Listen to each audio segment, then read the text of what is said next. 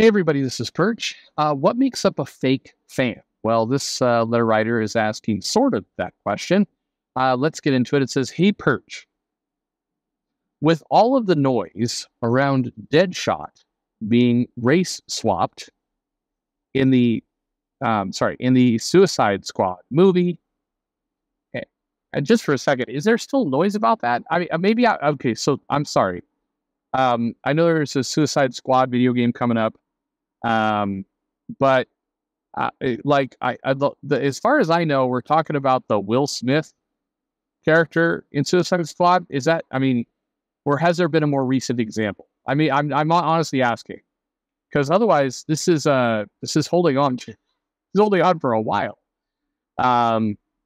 Anyway, sorry. We'll get back. We'll get back to this then. Um. Or some of the more recent. Sorry. Or some of the more recent casting choices like Namor, that's my Namor, or other characters in the MCU that are often either race or gender swapped, like Taskmaster. Uh, I like race or Taskmaster. I often see a number of outraged comic fans, that's in quotes, coming out of the woodwork to complain about how their favorite character has suddenly been ruined. I'm sorry, I have trouble believing that there's a lot of comic fans whose favorite character suddenly became MODOK, Ghost, Taskmaster, or Deadshot. These characters can't hold a solo book, and yet we're expected to believe that Disney has ruined somebody's childhood by changing the character let's face it, nobody cared about in the first place. To me, these are fake comic book fans, even though some of these same people call others fake geek girls and fake comic fans. Who's the real comic fan here? Or is everyone a fake fan? All right. Maybe I kind of broke down there at the end. I was having to kind of paraphrase go. Or I can't read. One of those two. So let me try and unpack a little bit of this. One of the things that's been true so first off, a lot of us have a goldfish type memory, meaning we really only remember what's happened in the last 5 years or within our lifetimes at least, and nothing that happened before seemingly matters or we care about. This is like, if we're going to get philosophical here for a moment, to me, this is why you have people trying to make protests bigger than they are. The reality, though, is that if you marched with Martin Luther King for equality, it is not the same thing as having a protest over a new burrito store that is culturally appropriating Hispanic food. Those are not the same thing. And I think that right now in culture, you have people who haven't fought in a war, haven't dealt with Vietnam, haven't dealt with truly important protests, like for civil rights or women's ability to vote. And so they're equating current protests to those major movements that they're not in any way the same.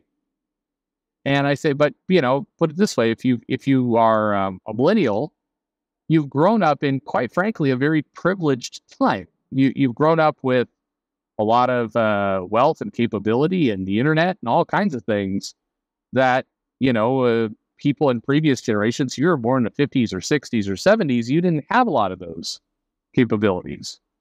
And so, it's just not this, your life has been more fortunate.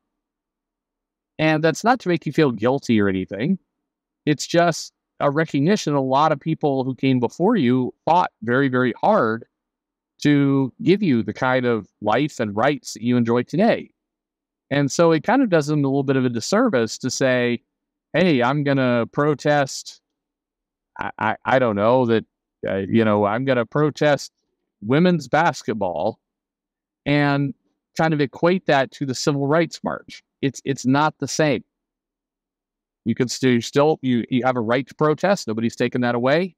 But to say, this is the cause of my time is just absurd. So why does this have to do with fake comic fans, fake girls? there's something that has been true forever, but we seem to forget it. And that's if you go back into comic stores in the 80s, the 90s, whenever you go in there, people will bicker at each other over who's a bigger fan or who really knows the lore. And in some cases, comic book retailers, I mean, so much that became a cliche. If you know Matt Groening, he patterned a character in The Simpsons off of this in Comic Store Guy. But before that, you had Work is Hell, Life is Hell. And you'd have these jokes about how the comic book retailer, the guy behind the counter, would say, you don't know enough about this comic to be able to buy it. You've got to pass my test in order to be worthy of buying this comic. Stuff like that. There's been gatekeeping and who's the real fan forever. This wasn't invented with Twitter. And I say that as important context because, right now there's a lot of people who slur or slander and throw around a lot of slurs around who's the real comic fan, what do you know about comics? And it isn't particularly productive. It wasn't in the 80s and 90s because it basically sent a lot of people away from enjoying comics. New readers who could have become lifelong comic fans, but they just didn't want to put up with this bullshit that would go on inside the stores. So, again, that's how I feel about that behavior, just for what it's worth. I find it ludicrous when, Marvel makes a boneheaded casting decision and people lose their minds over it, like Ghost. Ghost is a kind of an interesting character, but they went in an entirely different direction in the casting. You went from what I think was a nerdy kind of, hyper paranoid, potentially looked like he was on heroin, white dude, into a African American woman who was what was her deal? I think she was a scientist, or she tried to be helped, and then she wasn't helped enough. Or I don't remember exactly her backstory. It was very different. It was very different origin. And I think it's fine. Here's the thing. I don't understand why people can't criticize things just for what they are. They always want to pile on other things onto it when, the original criticism was enough. In this case, it was, look, it was a dumb, look, they lost a lot in the backstory. You had an interesting backstory. You had a character with a lot of history to them. And you basically abandoned it for something a lot more shallow. That right there is a sin. Like that's enough. That's bad decision. You don't need to go into, they're trying to make it woke by having this villain be a black woman. Sure, but maybe, but it doesn't matter. Like you lost me at dumb casting choice, dumb origin choice. You just lost me there. The Taskmaster took a character that had a lot of interesting nuance around, good guy, bad guy, merc, mostly bad guy, of course, dangerous threat, and you made them a kind of zombie automaton. You took so much depth out of the character. You took money off the table for yourself. So, we can go into it really sucked that it was also a woman under there.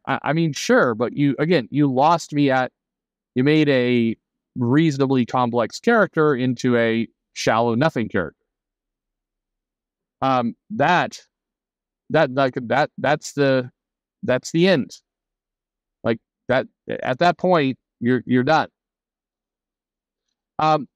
So I find it stupid that we need to go in and basically criticize the character for a lot of other reasons when dumb casting choice is enough. Again, I don't need more reasons to hate it. I have enough. At the same time, the counter argument of, well, actually, it goes in with it. It's also don't need to add in this is my favorite character of all time, and now they've destroyed my favorite character. I'm calling bullshit on a bunch of these. No, your favorite character of all time was not one of the Eternals that they jacked up in the movie.